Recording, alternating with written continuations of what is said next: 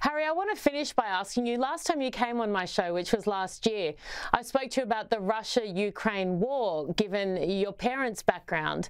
And if it's okay, I'd like to ask you, as someone who is proudly Jewish, your parents fled Russia in the early 1900s to escape anti-Semitism, what it's been like for you over the past couple of months, watching what's happening in the world unfold, watching October 7, how it's made you feel. It's a very unfortunate thing. You see, the people in Israel are very, very clever. But sometimes they have to forget that they are so clever and just see what the others are doing. Mm-hmm. They couldn't believe that they would attack. And so that's very unfortunate, because the people in Gaza, they don't value human life. So if they lose people, well, tough luck, they don't care. Very difficult to find someone who doesn't care enough about his own people. And that's why the war is all the time going on and on. If it was a normal fight where they valued them, then it would have been over a long time ago. Did you think that as a Jew that you would have to go through something like this again, that your people would have to go through something like this again? Well, we have to keep doing what we do until it stops.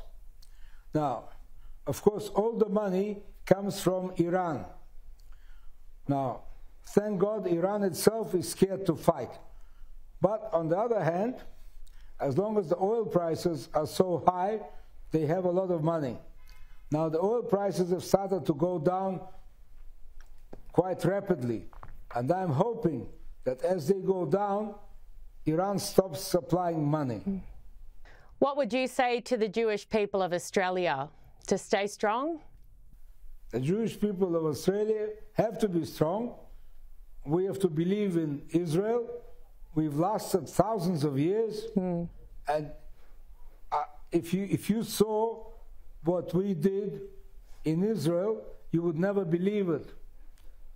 Originally, the land was bought from Turks. And you saw how desolate Gaza is. And this land that the Turks sold us was even worse. And if you see that land today, you couldn't believe that it's the same land. So there are many incredible things that we did there. And if we can do that, then I think we can do anything. But I hope that we will learn to live with each other without fighting. We need them as much as they need us.